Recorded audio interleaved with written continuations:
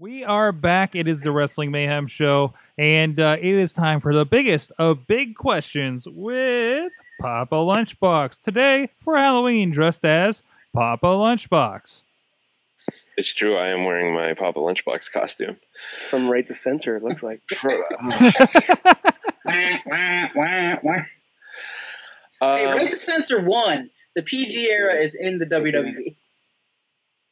They brought in the PG era. I'm sorry. It's interesting that you should mention the PG era, Bobby, because okay. on the pay-per-view on Sunday, we had something happen that was decidedly un-PG, and that was a lot of blood.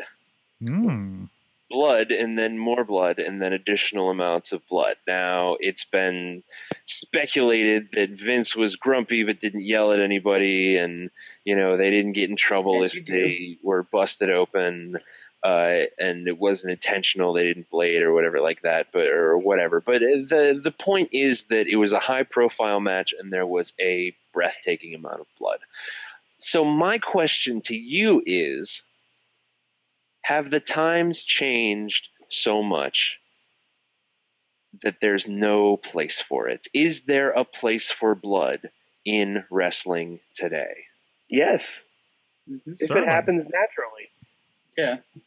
That's it.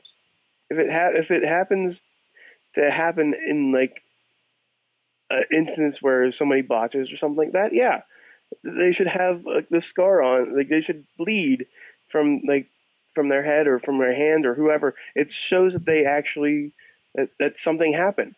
It shows that there's something actually going on. The Brock Lesnar and I believe Undertaker did too. They got it the hard way. They did it the hard way.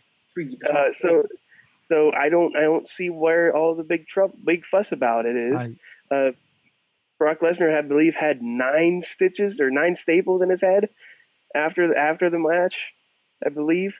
But if it happens to be something, maybe like we don't need the Attitude Era where every match blades.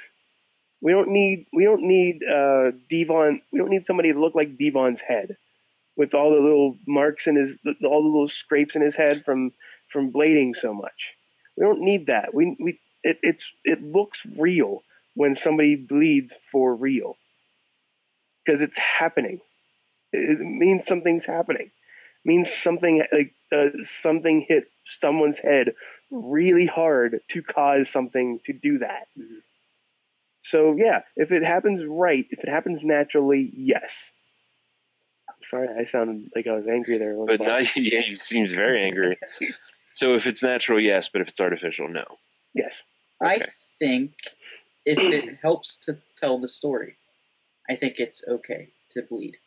Like one of the most famous matches in WWE history where we got the T-shirt of Stone Cold with blood like running down his face. I think the shirt was like blood from a stone or something like that. Like that match right there was like put Stone Cold on the map almost. You know, it was one of his high profile matches. Do you think it would have been the same if he wouldn't have bled? I don't think. He would have passed out? He passed out anyways. Yeah, he passed out. So but do you think it would have been as effective without the blood? Probably, maybe not as much, but it'd still be very effective. Mm-hmm. But I don't think they should blade on purpose, though. I agree on that. But if it happens, it happens. You know, there's nothing you can really do about it. I think I know they're trying to be safe about everything by sending the doctors in the match, but it kind of does stop the momentum. No, that's liability purposes. Yeah. But for Brock to shove the doctor away. Yeah, that might be a little much. Yeah. I find the both blood spots in the Hell in a Cell suspicious. I saw stuff that I think was blading in my visual experience of this stuff. I don't know. It could be, you know, but I saw stuff that was like, it looks like he's doing a thing in a couple of instances. And go ahead. Did Brock get like busted open when he hit the post? Well, because he didn't hit the post that hard. He didn't, and even, you know, I'm kind of catching up here. Like they commented on how he blocked it, and it looked like he mostly blocked it. And again, he had his hand up like this, but which is his hand was here, but the mark was on his top of his head. No, he still could have from there. I think he still could have from there, from the way he was standing. And there was another point where I swear I saw Undertaker when he was down on the ground after taking a couple of hits to the face go like this on his head. I thought I saw. Maybe I'm wrong. Maybe not. I don't know.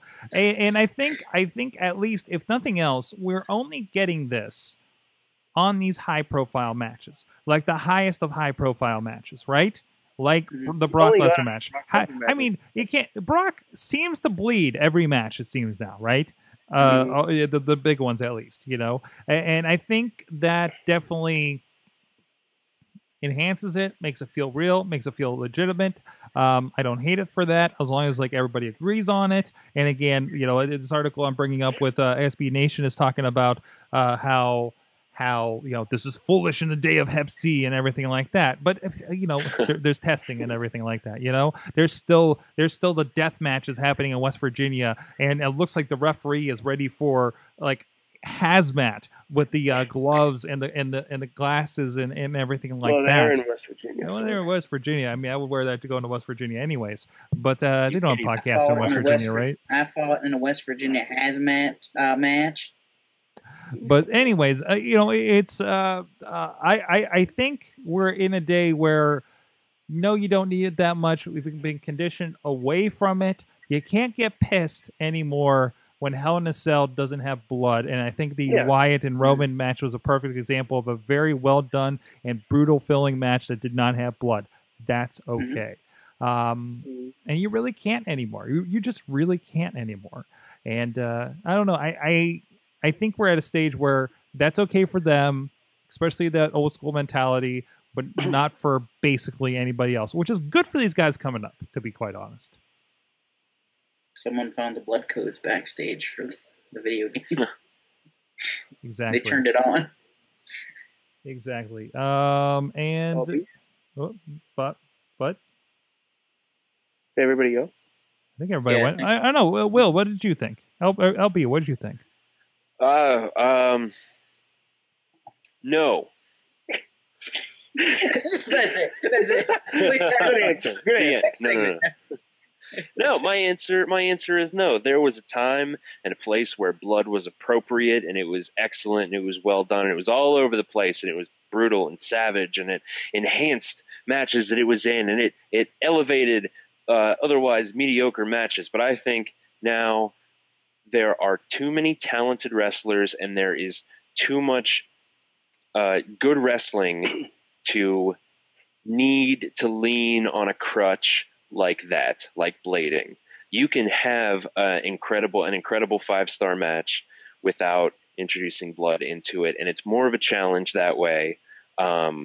And it's happening. It's happening all over the place. I think the wrestlers we have on the roster right now are some of the most talented wrestlers that WWE has ever had. And there's a number of them who aren't being utilized, and they don't need to blade because they enhance the matches in other ways. So no, I think the time of blood has passed. But what if something, like, the way I see it is, you guys remember on, I believe the first takeover Kevin Owens was on. Mm-hmm. He got busted open first. that was not blading.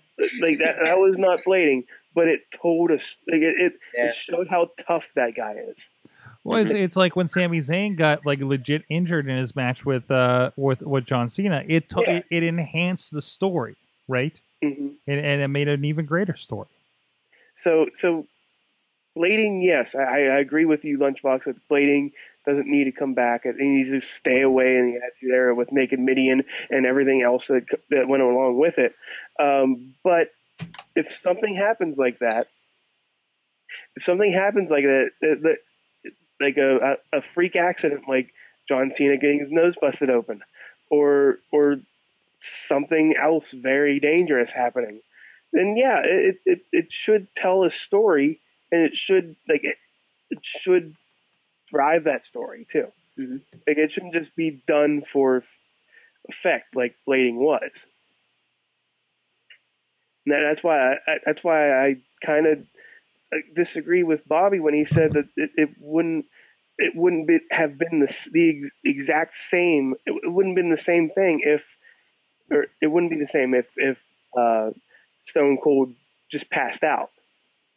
Yes, it would have, because it's a submission hold, and people pass out on submission holds. Blood loss. Right.